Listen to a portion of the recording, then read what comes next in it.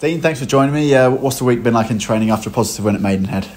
Yeah, obviously good vibe around the camp. I'm chomping at the bit to go again tomorrow, so boys have trained well this week. A couple of injuries I'm a little bit concerned about. It's a little bit frustrating. I was hoping to get some kind of continuity, but it doesn't seem to be happening. It just seems like our place is jinxed at the minute, to be totally honest with you, and it's frustrating. We scored two well-worked goals against Maidenhead last weekend, but almost threw it away at the end. Is that something we've been looking to strengthen in training this week? It's just concentration. Realistically, the real good teams where we want to be, they enjoy when they're 2-0 up. They enjoy them days. You can sort of make it 2, 3, 4. I'm not saying we're a real good side. We're a decent side, and we've got good togetherness. We've got good heart, good spirit, but we need to be a little bit better. That's sort of like I said to you last week. That's sort of like a little bit soured the victory, really. The way we gave it the chance, but we won at the end of the day. So it is what it is. They missed their opportunity, and we took ours. So yeah, we got to learn from that. We've got to improve on that. 3 wins from the last 4 is great for some momentum, and you must be really pleased with how the players are doing at the minute. From that regard, yeah. Look, certain players have done really well. Other players can do better. Like I say, there's just too many players in the treatment room at this moment in time, and it's been like that all season. It's something we're going to change. It's definitely something we're going to change in the summer. It's difficult to change it in season, but that's really the most frustrating bit, is getting continuity with selection, and being able to really plan, because we'll go into now 7 games in 21 days. I think it is, starting tomorrow. And we can't really rotate. We can only pick 1 game at a time, which is quite frustrating. You can't really plan for it in the next game. So we'll play the strongest team we have available to us tomorrow, and then we'll see how we get on.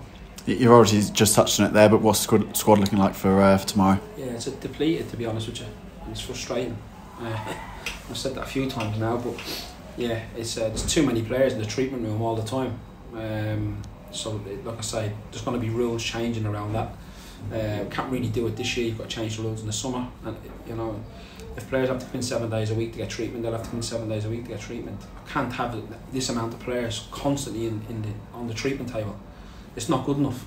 So we need to find a solution. Myself and the football club, we need to find a solution quick, because we've got players that need scans. It's so frustrating. We've got players that need so much, and our resilience towards injuries has been rubbish. And that's really the most frustrating thing on a Friday before a game. We've got too many players every week in the treatment room. Could you go into a little bit more detail about some of the players that are out? Obviously, you don't want to give too much away. Look, listen, I don't want to give too much away, because collectively as a football club, we need to make sure this stops happening. I'm a football manager, and I want the players available for selection as much as possible. And here, I've never known anything like this. It's my 11th year in management. I've never known anything like this.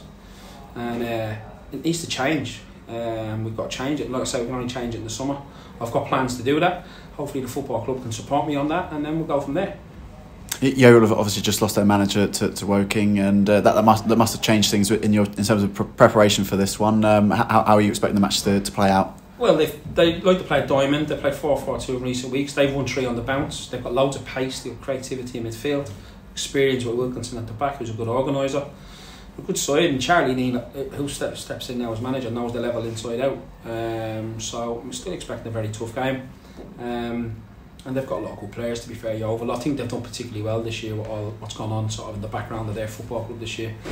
And full credit to Sally, who's a personal friend of mine. I wish him well in his new job down at Woking. Full credit to him. He's decided to make a move for whatever reason. That's down to him. And he joins a good football club in Woking. So, and Charlie Lee gets an opportunity now to see if he can be a manager.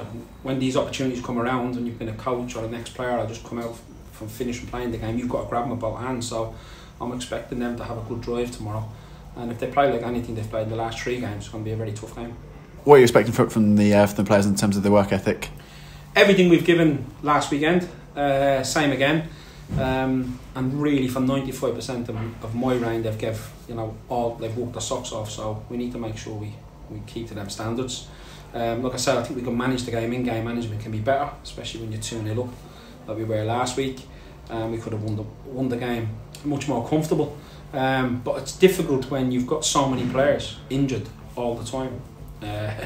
You know, it's so difficult to be able to plan, and really that's probably the most frustrating thing we've had this year is consistency and continuity. What I would say, what has happened this year, we've given the football club some stability, which it's been crying out for. We've given that over the last 40 games or so, so that's a big tick in our box. But now we've got to be able to make that jump forward and see can we be competitive and get towards the top 10 of this division. And that can only happen when you've got every player fit and not constantly in and out with injuries. And then obviously, the recovery of the players, how they do recovery, how their injuries are treated, that needs to improve.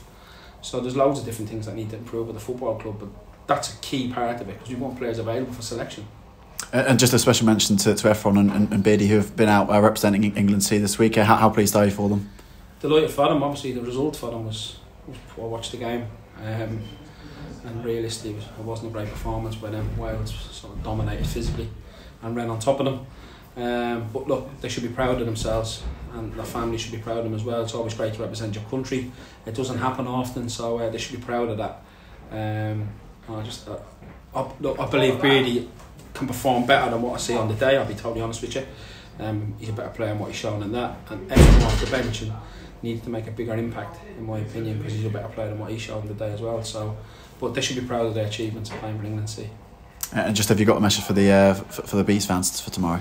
Let's hopefully you can get right behind us and give us a major boost towards, which is a big game for us in our sort of mini division. We want to try catch Yeovil. They're a few points ahead of us, and that's sort of our aim, is to sort of try leapfrog clubs that are above us. So get right behind the lads, and hopefully we can give you something to sing about.